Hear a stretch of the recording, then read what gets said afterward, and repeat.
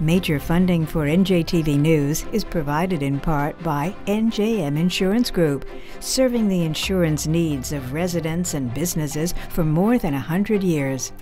PSE&G, we make things work for communities. And Horizon Blue Cross Blue Shield of New Jersey, an independent licensee of the Blue Cross and Blue Shield Association.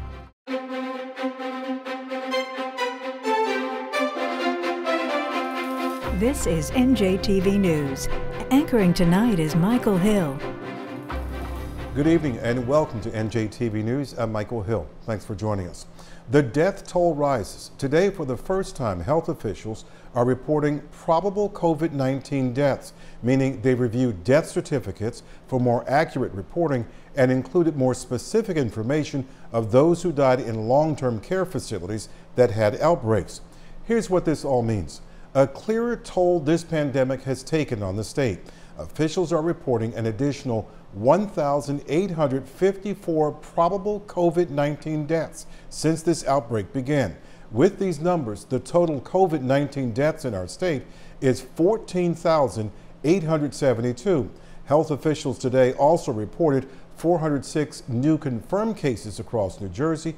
Total infections now for the Garden State, 170,196. And here's what's also rising, the rate of transmission from 0.81 to 0.88. Over the past week, the transmission rate has increased in 16 of the state's 21 counties. 6 counties now recording rates of transmission at least 50% greater than they were last Wednesday. The rate of transmission has increased in 16 of our counties, with 6 counties now recording rates of transmission at least 50% greater than they were last Wednesday. Remember, daily positivity and rate of transmission, I would say along with new hospitalizations, Judy, I think we'd agree with that, are the greatest indicators of COVID-19 spread in the here and now. And we have done, and you all have done, extraordinary work to push these numbers down to where we are now able to get our restart and recovery moving, but we cannot let up even for one day with our social distancing. We need you to ask to wear these face coverings and wear them properly. Wash your hands with soap and water. If you don't feel well, stay away from other people. And everyone should go out and get tested. If you were at a crowded bar or a restaurant, you should get tested. If you're at a protest, go get tested. Everyone should know if they are carrying the coronavirus. And as Judy pointed out the other day, we are seeing an alarming increase in the number of younger residents testing positive. Folks who, I think, feel that they may be invincible. So be careful of that. And that means that where there are others who are unknowingly, by the way, carrying the virus and who are at risk of spreading it to others. The reproduction rate is one of the key metrics Governor Murphy routinely has held up as success in battling the virus. But the toughest task will be reversing the current trend and preventing a second wave as more of society reopens. One way to do that, the travel advisory issued by New Jersey, New York, and Connecticut. It requires 14-day quarantines for folks coming from several states with cases on the rise, including Texas, where the governor has just halted reopening. Senior correspondent Brenda Flanagan has a closer look at the state's effort to mitigate future risk. I don't know if I'm getting out of here. I don't know what I'm going to do today. Arizona resident Deborah Fisher landed at the airport in Newark to suddenly confront New Jersey's new 14-day COVID quarantine. It's imposed on travelers from states with raging outbreaks, including the Carolinas, Florida, Texas, and Arizona. Fisher found no signs explaining quarantine rules and figured she'd ask at her hotel. I don't know financially how I would do that. I have daughters. There's no one I can contact for the money, and I certainly don't have the savings to do that at hotel rates here. Governor Murphy calls his tri-state quarantine with New York and Connecticut an advisory. He won't set penalties for violations like Governor Cuomo did, and he won't corral COVID carriers on the turnpike, but he warns the health commissioner can act. Not as a broad population to put up borders at our guards at the borders of the state of New Jersey, but to single out non-compliant behavior and take very explicit, tough action. Meanwhile, the move turned the tables on states like Florida, which imposed quarantines on New York metro travelers back when the virus roared through this region. If you live in one of those states, don't come to New Jersey. Jersey travelers returning from hotspot states face the same quarantine. I mean, I'm totally compliant. Whatever it takes, I'm in agreement. The situation is how it is, and if that's what I have to do, that's what I have to do. Unfortunately, it's great. You know, we have to do it to stay safe and keep others safe. But it's not really the quarantine that experts are focused on. New virus models suggest that the fate of New Jersey rests mostly in the hands of its residents and whether they mask up and social distance. The future can really spin on itself really quickly. Because this disease is so infectious. Jonathan Christ-Tompkins crunches COVID numbers and says for weeks, data showed New Jersey moving in the right direction with one of the lowest infection growth rates in the nation. But as the state reopens, numbers are creeping up. Infection growth rates are higher today in 16 of 21 counties. So he commends Jersey's strong testing and contact tracing programs. At least if the disease starts increasing, you're able to monitor that. You've got surveillance, you know what is happening. Private long-range forecasts provided by the governor's office predict two scenarios for a second New Jersey COVID wave. They depend on residents wearing masks and social distancing through the entire month of July. If people do, new hospital cases could peak at about 700 by mid-April 2021. If people don't comply, models show a steep rise in COVID hospitalizations through fall, spiking to almost 5,000 next spring. Count me as concerned. So please, folks, continue to do the right things. The behavior you see now predicts the future. Dr. Stephen Sharris heads the Atlantic Medical Group. He says Jersey hospitals are all prepping for the worst, stockpiling ventilators and PPEs, working supply chains with hard-won expertise. We're ready. The health system in New Jersey is ready. The government in New Jersey is ready.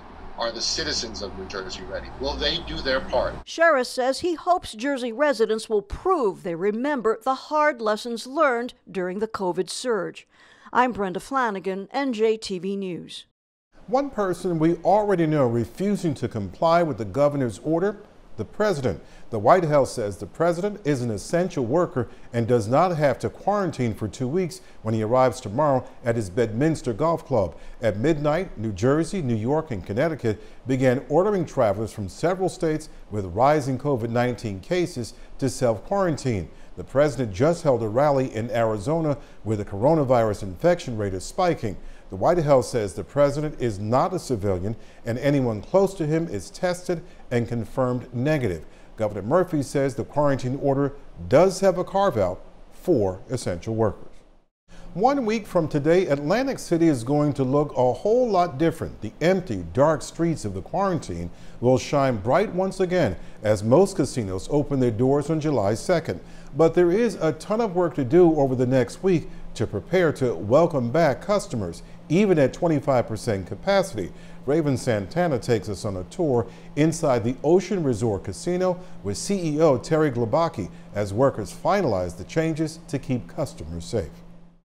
Let's talk about some of the changes that you've made. Absolutely.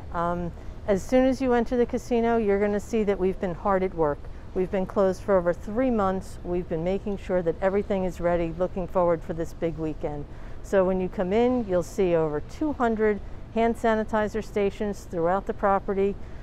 Face masks will be required. So I'm wearing a mask, you're wearing a mask. Our guests and our employees will all be wearing masks. We're actually doubling the size of our environmental staff.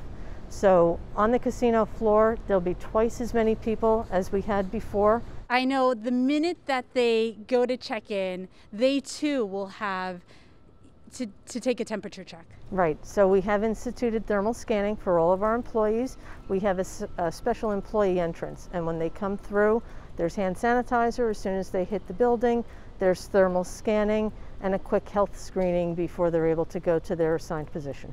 And in terms of table games, what changes will they still be open? Absolutely, table games will be open. It's all pending final protocols, of course, from the state. But you can see what we've done is we've now eliminated every other chair. Social distancing is the key. So as we get up here, you'll notice We're still awaiting final state protocols, so we're not sure what will be required, but we've made the assumption that it's at least every other slot machine, if not more. So here you'll see a bank of 4. We've put the 2 machines out of service and we've left the 2 end caps. If you look over here to the right, it's 3 and we've gone with every other chair. You'll see that throughout our floor, and depending upon what the state comes back to us with, we'll adapt to whatever it is that they require. Terry, when we're talking about crowds, we know that you have to limit the capacity here in the casino. We have the benefit here at Ocean of having a huge footprint. We're one of the largest casino floors in town, so the number, we never hit that occupancy. The fact that we'll be at 25% of that seems like a little. It's a huge, huge space. So I don't know that we'll even hit the 25%, but we'll be monitoring it, and if we do, we'll take corrective actions. Are you going to turn people away? What if you do meet that capacity, how will that work in terms of crowd control? So if we do hit that capacity, we'll watch and we'll go on an in and out basis. So as people leave, more people can come in. Now we have over 3 acres of outdoor space. So if people aren't on the casino floor, they could be in our sky garden. We have outdoor pools. So we're going to make it comfortable if you're not able to get in right away. It's going to be a great summer in Atlantic City, and especially here at Ocean. We can't wait to have people come back. Well, thank you so much. As you heard, if you are planning to head to this casino, make sure that you have your mask and hand sanitizer packed, and hopefully you'll also bring a lot of luck with you. In Atlantic City, Raven Santana, NJTV News. NJ Transit is looking for ways to keep commuters safe. It worked for hospitals and other agencies, and now NJ Transit is trying it, experimenting with ultraviolet C light as a better way to sanitize equipment from the coronavirus. The agency has a deal with Rutgers Center for Advanced Infrastructure and Transportation to determine if the UVC wavelength can effectively kill the virus and where best to place the UVC source in different bus models. The study will run over the next few months. We wanted to see if UV technology would work in the confines of a bus setting. Would it be effective? What are the ranges its effectiveness works at? Exactly where would the fixtures be placed to be most effective? And that's exactly what this study is designed to do. New Jersey lawmakers plan to spend $7.7 billion over the next 3 months to fund state operations. They released their budget plan today on how to deal with the coronavirus pandemic. Their plan is only slightly different from the one the Murphy administration has drafted. NJ Spotlight budget and finance writer John Reitmeyer has been looking over the lawmakers' version. The supplemental spending bill introduced by lawmakers today largely carries out a series of cuts and spending deferrals that were first proposed by the Department of Treasury last month in response to shortfalls caused by the pandemic. But lawmakers are using a slightly more optimistic revenue forecast than Treasury in their bill, and it provides more aid to colleges, both four-year schools and county colleges. They also boost funding for the state's unemployment system as part of an effort to address technology problems that have held up benefits for many out-of-work New Jerseyans during the pandemic. The proposed 3-month spending bill is likely to go before both full houses of the legislature early next week, and if it's approved by the governor, it will cover state operations from July 1 through the end of September. And for more of John's in-depth reporting, go to njspotlight.com. A potentially troubling trend for New Jersey's workforce. Jobless claims rose for the second week in a row, despite many businesses reopening in the state. Rhonda Schaffler has the details and the day's top business stories. Rhonda? Michael, the latest on the unemployment front shows continued layoffs in the state. 33,000 residents filed for initial jobless claims in the latest week. It's the second week in a row that we've seen an increase in the number of people filing.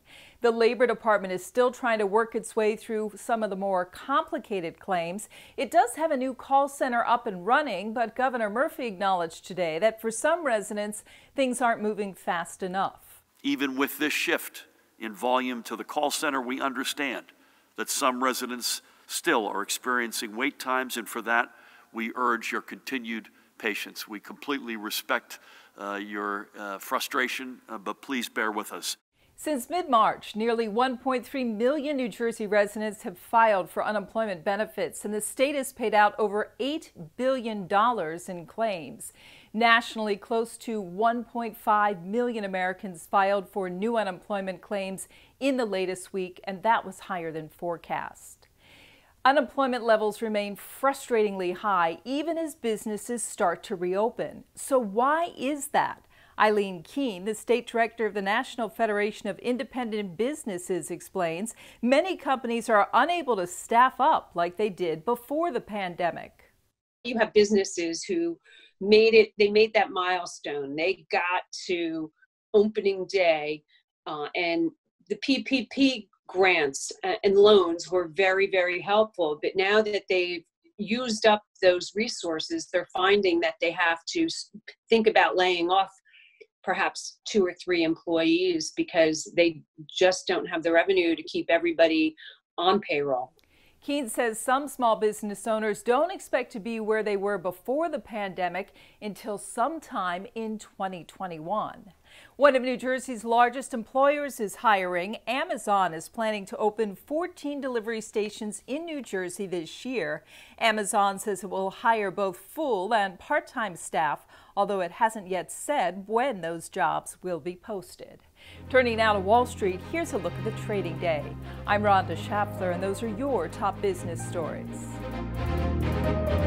Support for the Business Report provided by Hackensack Meridian Health. Cancer doesn't wait, and neither should you. Hackensack Meridian Health nurses are available by phone or by video visit. Please call 551-996-5855.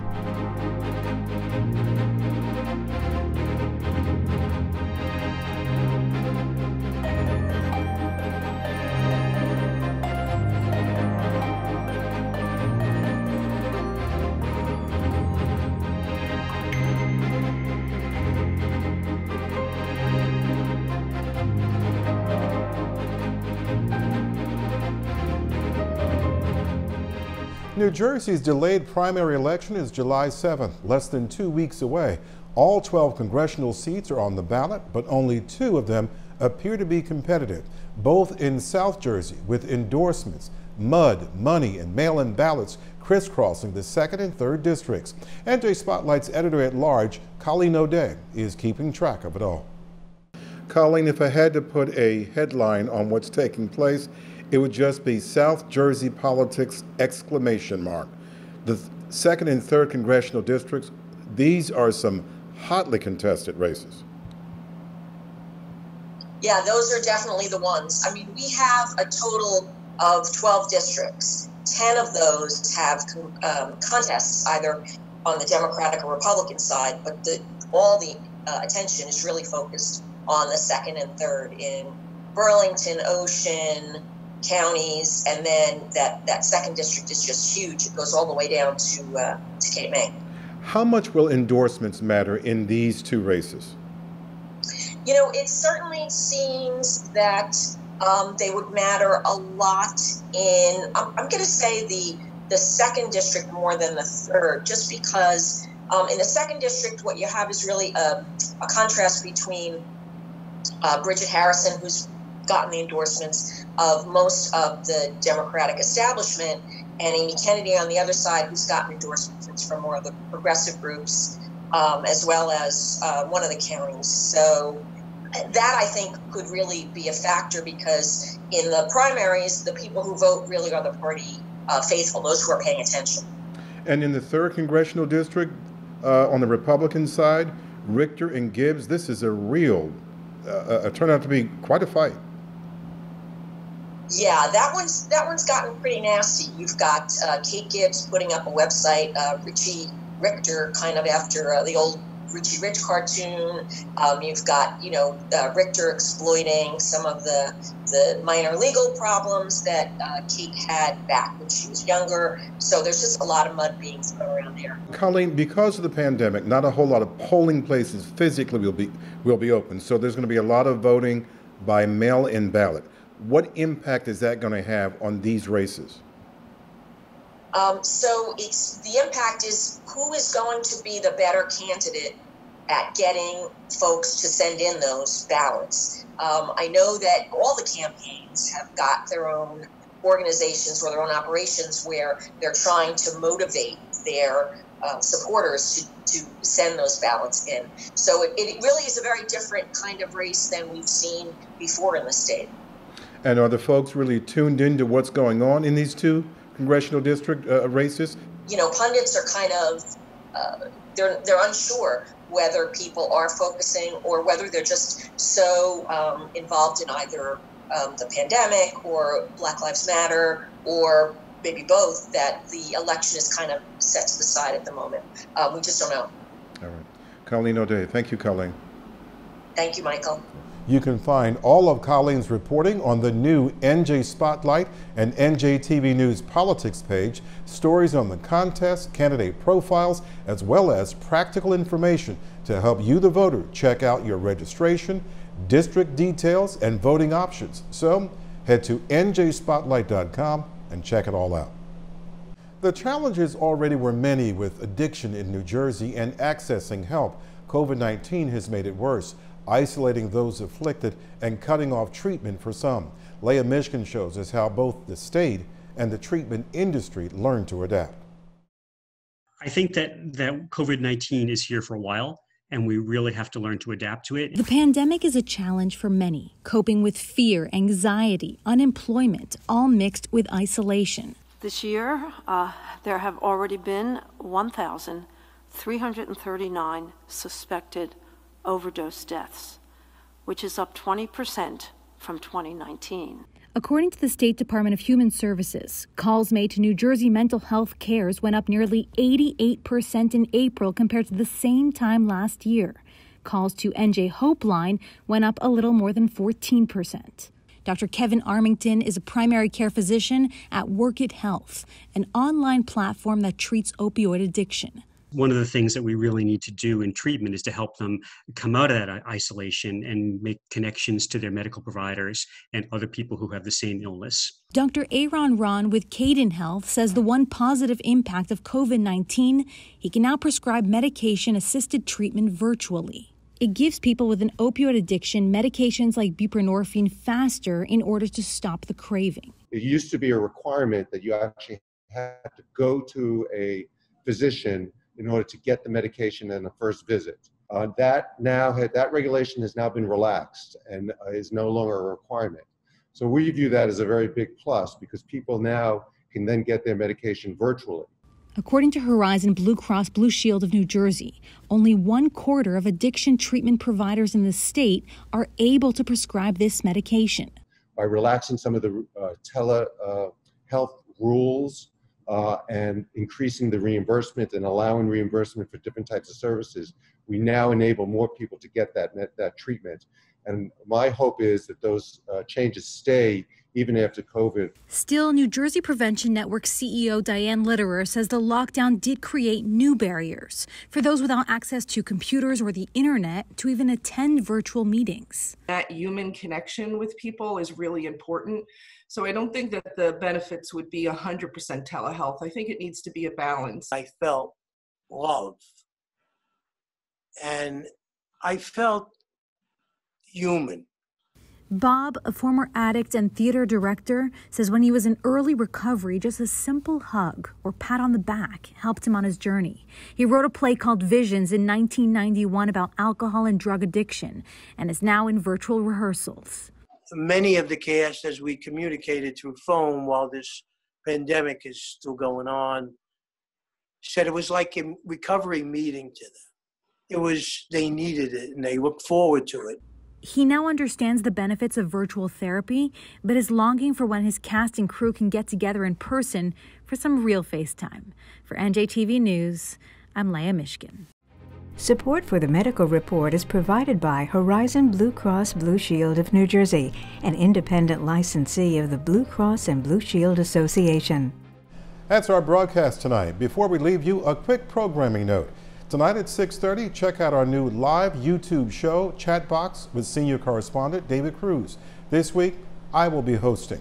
And then tomorrow morning at 10 o'clock, tune in to Reporters Roundtable, also on our YouTube channel. I'm Michael Hill. For the entire news team, thanks for being here.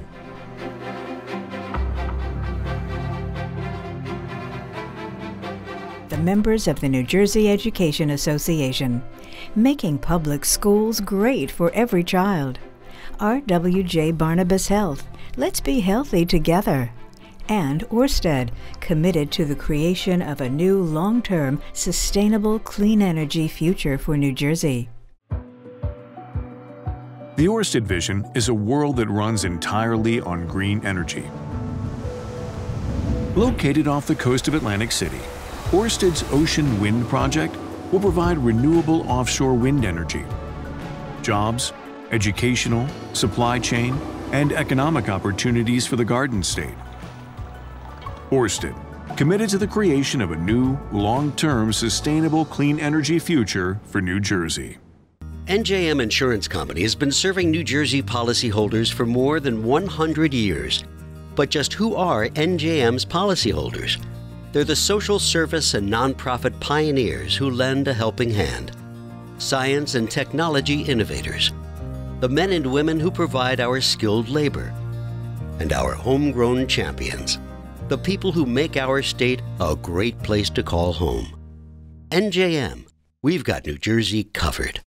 I've got cancer. I've got cancer treatments you won't find anywhere else. I've got cancer researchers closing in on a cure. I've got cancer, but I've also got a nurse navigator who's there every step of the way. I've got cancer and I'm fighting it. We're fighting it at New Jersey's only NCI-designated Comprehensive Cancer Center. If cancer comes into your life, you'll find the most comprehensive care at RWJ Barnabas Health and Rutgers Cancer Institute of New Jersey.